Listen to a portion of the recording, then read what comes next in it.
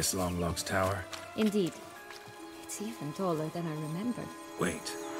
What Joss said about the third beam, remember? In the possession of a bold farmhand somewhere deep beneath the ground. Yes, this must be it. Let's go. I'd always grapple up her braid in the past, but I don't see it anywhere. We'll find another way up.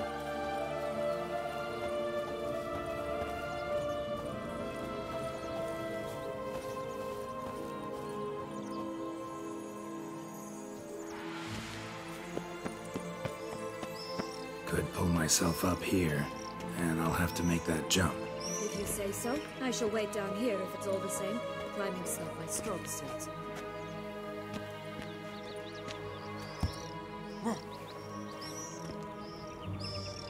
Prince's corpse. Tried to free Longlocks, but fell and broke his neck.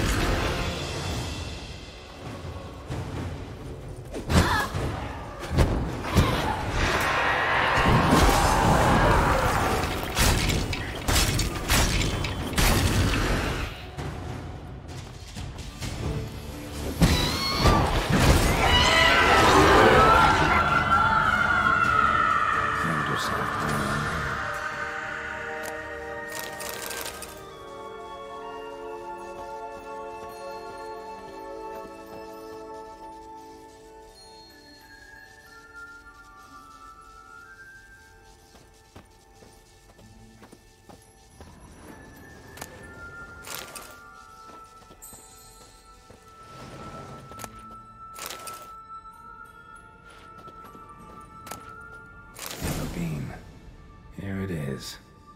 Would have stunk to climb all that way for nothing.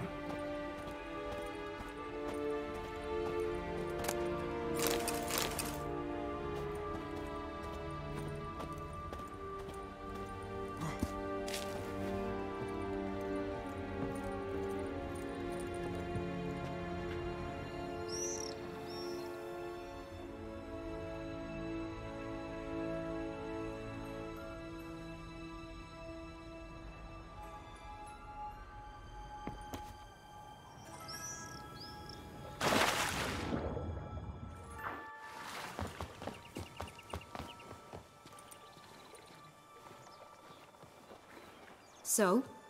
Got the bean, but Longlocks. Seems she got sick of waiting for a knight in shining armor. Can you blame her? Men these days, dandies and fops all. That why you cozied up to a vampire? Dettlaff was a tool, and only a tool. Too bad he didn't know that. I trust no one. Learned that long ago. Now it's his turn.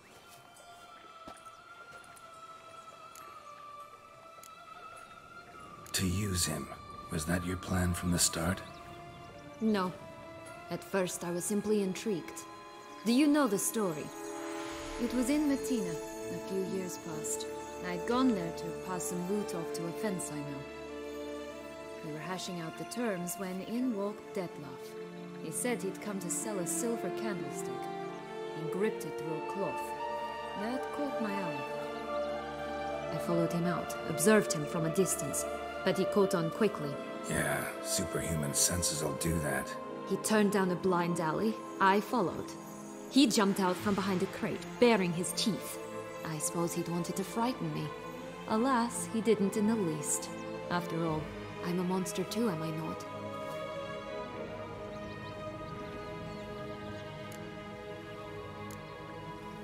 A higher vampire and you were unimpressed? Don't know if that's brave or just plain foolish.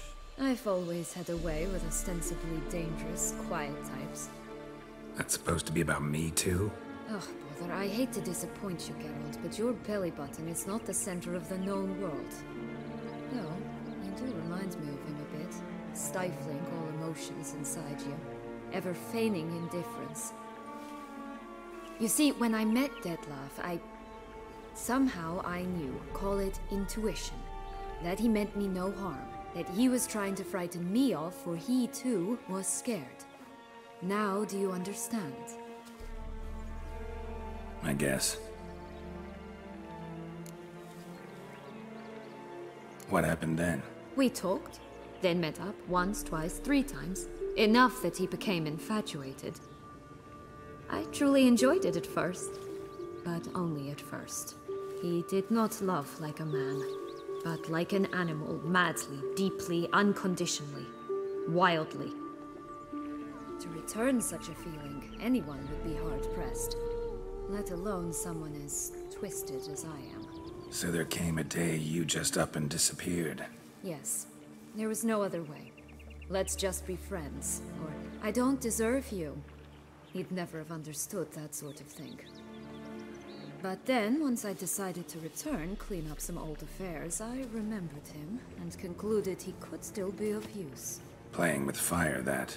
Definitely. And either I'll get burned, or I'll burn all else down. No other options.